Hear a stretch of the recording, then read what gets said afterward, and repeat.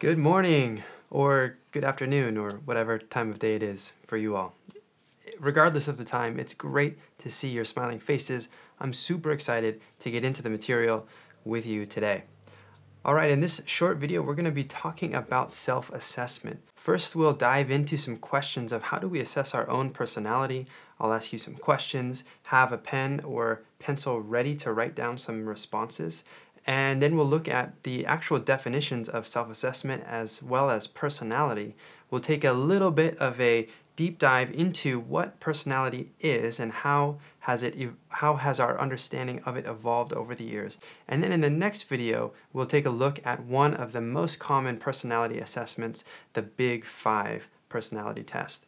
All right, so why should we be self-reflective? Why should we assess our personalities? And why is it important to you as you graduate and leave college and enter the real world and start your career?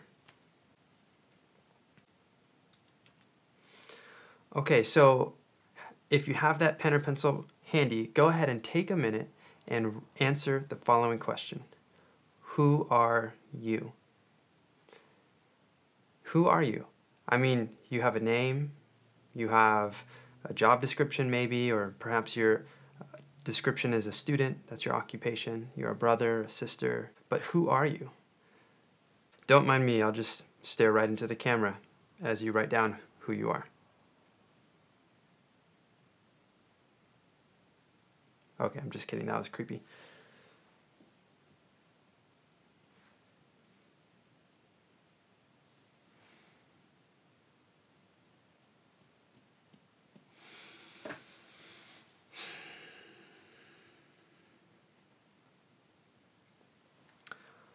Okay, if you've written that down, then good job.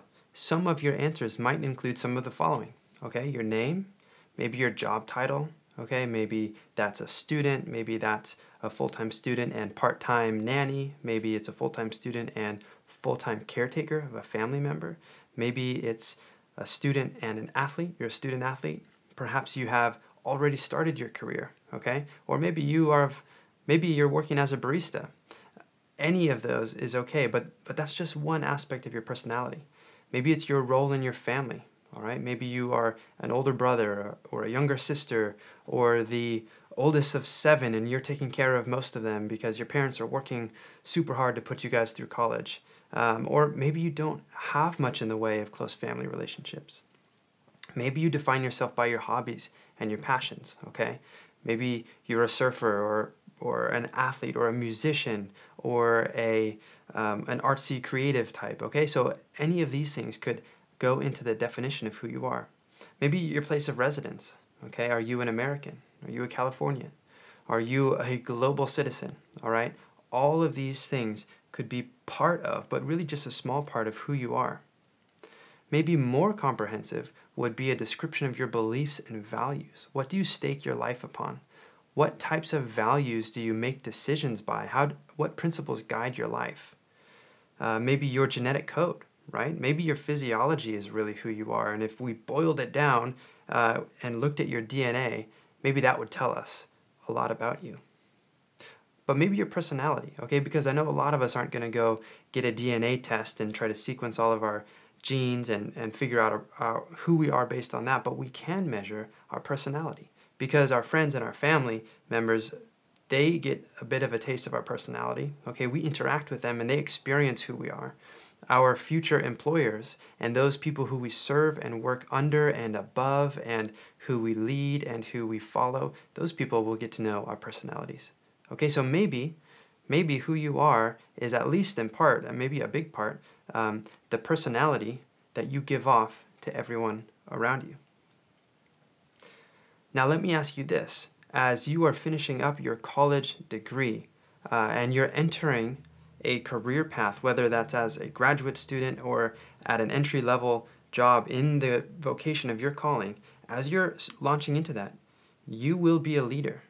Whether or not you're starting the lowest on whether or not you're starting at the lowest rung on that totem pole, you will be a leader who is looked at as somebody who has been privileged to go to a private Christian liberal arts college who has had the privilege of having professors as mentors who have poured into you and have provided for you these learning experiences. And believe it or not, you're going to be a couple steps ahead of some of your peers. So let's take another minute and write down some leadership qualities that you possess currently. Starting the minute now.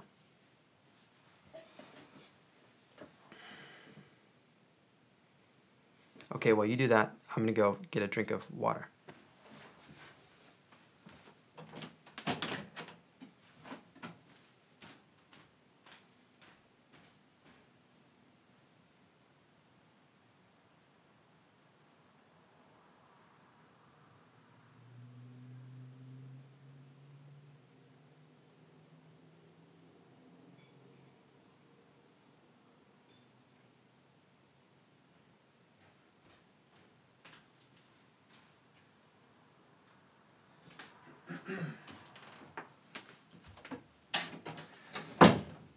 Okay, I'm back, and hopefully you've written down some of those qualities of leadership that you possess. Okay, hold on to these descriptions, your description of yourself, who you are, and what qualities make you a good leader, and we will use those in some of our reflections this semester. Now, some answers could include the following list from Forbes. Okay, so these are the things that they say make a good leader. Oh, there they all are. Okay, enthusiasm, integrity, communication skills, loyalty, decisiveness, managerial competence, empowerment, and charisma. Okay, I don't know about you, but some of these things are a little bit hard for me to define. Like, what is charisma? That seems to me to be a combination of some things. Maybe enthusiasm, good communication skills, and decisiveness, right? And maybe competence. All right, those things mixed together to me blend into charisma. But this is just a small sample of some of what could make a good leader. But the great thing is that everybody's unique makeup allows them to lead in substantially different ways, okay? And so you don't have to look like the next leader, right? The person next to you or the person who you were used to seeing in charge. Your leadership style might be different, but we don't know yet how to leverage your personality traits until we've reflected on that personality and until we can actually assess it to see where are your strengths, where are your weaknesses, and how do you lead out of them. So we know that leadership is important, right? And we know that it's comprised of many different unique factors that can be different from person to person depending on personality. Now, throughout history, many of our greatest thinkers have keyed in on this fact that in order to fully leverage your individual talents and gifts, you first have to start not with knowing more about the outside world, but with knowing more about yourself and being self-reflective and turning inside, being introspective and really assessing what you have to work with, as well as those factors that you really need to improve upon. So we're going to go through just a few quotes from some ancient thinkers from the past, as well as some modern ones, just to give you an idea of the importance of self-reflection and assessment. Okay, so this first one, knowing others is intelligence. Knowing yourself is true wisdom. Mastering others is strength, but mastering yourself is true power. I love this quote. This is amazing. Think for a minute to see if you know who said this. Okay, you can tell a little bit by the background of the picture. It was Lao Tzu, who is an ancient Chinese philosopher. I forget which dynasty. It's in my notes, but maybe I'll put it in the description to the video. He was one of the founders of some of the ancient Chinese religions. Okay, moving on to the next one. To know thyself is the beginning of wisdom. Okay, and again, key in on the background. Who said this? Probably someone Greek. It was Socrates, okay, in 400 BC. Here's another. Know God, know yourself, and know your calling. Who said this one? Ta-da! It was me. I made that. I definitely shouldn't be put in the same category as those other people, but really that's what I want to communicate to all of you in this class. Okay, what we're trying to do, we're trying to know ourselves better. We're trying to know God better. And through both of those conduits, we will receive our calling from God. Okay, because a calling, we'll find out in Every Good Endeavor, the book by Tim Keller that we'll all read this semester, we'll find out that a calling comes from somebody greater than yourself, something outside of yourself. But to really discern it and to hear it and to understand how it applies to you specifically, you have to both know the speaker, right? Know the source of that calling, which would be God, and you also have to know yourself very well. And so that's why we spend so much time reflecting in this class. Now, Personality 101, this is going to be a brief overview of personality. Here's two definitions. The first is personality is the coherent pattern of affect, cognition, and desires as they lead to behavior. All right, so those three things. Affect is kind of like your outward-facing emotions, how you seem on the outside, your mood, the vibes that you're sending. Cognition, which would be your thought processes. And then those goals, those driving desires that are motivating you, your motives. And then all three of those sort of combine into your behavior, and that would be personality. Now, another one put out by the APA, personality is individual differences in characteristic patterns of thinking, feeling, and behaving. Okay, so there we see those same three, but maybe in more lay terms. So thinking, feeling, and behaving instead of affect, cognition, and desires. But essentially, this is an all-encompassing description of who you are as far as how you interact with people in the world around you. So what do we know about personality, and what can science tell us about these traits, and are they measurable, etc.? So some of the earliest personality research came from ancient Greece. Hippocrates, he posited that there were 4 humors. Okay, humors are like these, ethereal substances in the body. I'm not really sure. So he posited that there were these 4 humors, such as hot versus cold, moist versus dry. Who hates the word moist? Moist, I'll say it again. I kind of like that word, moist. Anyways, it really rolls off the tongue. These 4 humors, okay, and they were opposites of each other, and so you could describe personalities based on that.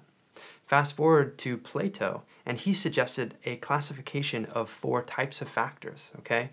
Artistic, sensible, intuitive, and reasoning.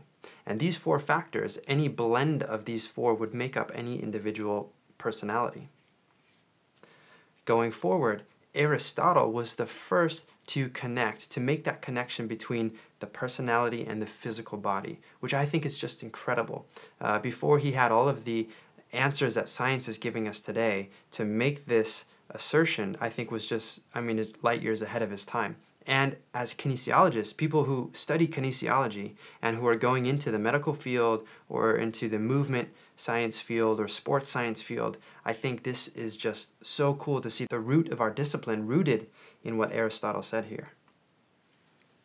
Now, moving forward into slightly more modern times, there was the study of phrenology. Okay, so this predated psychology, and it was really just pseudoscience. It was basically measuring direct relationships between physical characteristics and psychological or personality characteristics, meaning they would measure various parts of your brain or your skull and basically then make conclusions about your personality and behaviors based on that, which we know now is pseudoscience.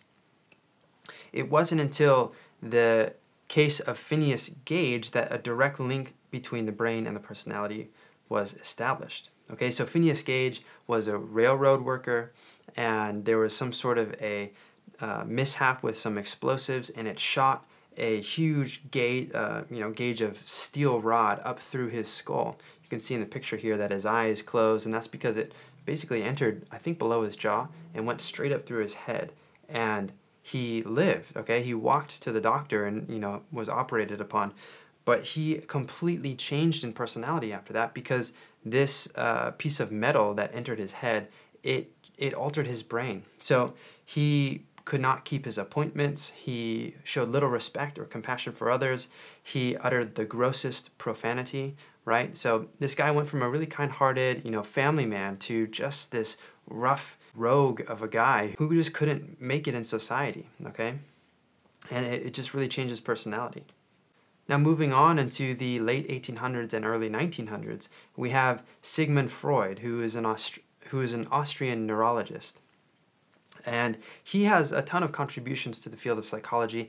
However, many of them have now been debunked, but he still has a lot of key contributions to psychology and to the theories of personality. So he posited the id, which is your primal or instinct or your survival mechanisms, then the ego, which is a bridge between the subconscious and the conscious, and your superego, which are your higher qualities in your moral framework. And so he said that all of us have these three different levels, and we're operating with all three of them at any given time, but sometimes one is sort of leading the other two or overpowering the other two. And his important assertion was that unconscious behaviors and motivations often would then express themselves in our outward behaviors, and we wouldn't realize it. And then we have Carl Jung, who is really, I would say, the father of personality. And of course, I'm not a psychologist again, but this is just a brief overview.